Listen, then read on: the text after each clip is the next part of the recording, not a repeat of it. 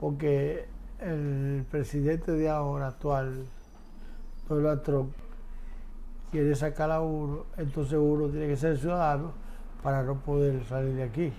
My dad, 50-year-old Chantal Gomez, came to the U.S. 30 years ago with a green card granting him permanent residency, but he never became a citizen. Cuando llegué a este país, mi sueño era echar para adelante, progresar y tener un buen futuro. He tried to take the citizenship test twice, but he failed because of his limited English. Recently, when he turned 50, a new world of possibilities opened up. Ahora yo lo veo que todavía se puede y tratar de echar para adelante.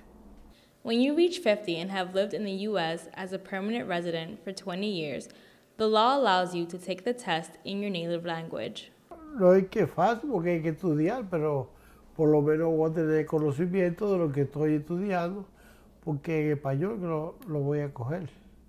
¿Con qué nombre se conocen las primeras 10 enmiendas a la Constitución? La Carta de los Derechos.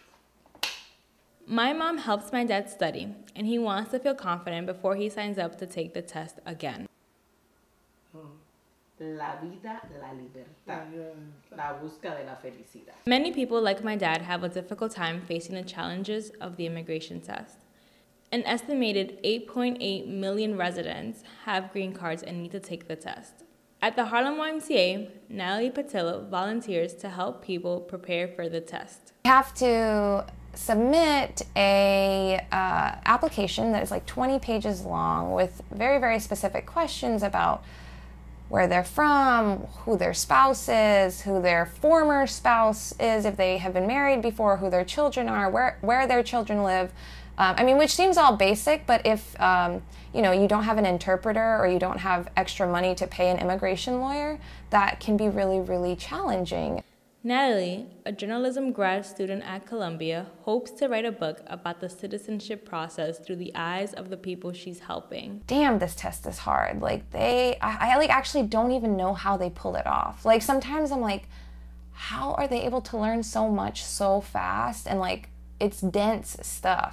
In the meantime, back home, my dad studies and hopes to take the test in a year. El tiempo es bueno para ser ciudadano, porque así, mientras más inmigrantes hay haciéndose ciudadanos, la comunidad hispana inmigrante aumenta más. Y así ya para los 4 años, cuando venga el tiempo de votar, ya uno puede tener derecho al voto. My dad and others understand the importance of their voices in the American electoral process. Chantal Gomez, City College News.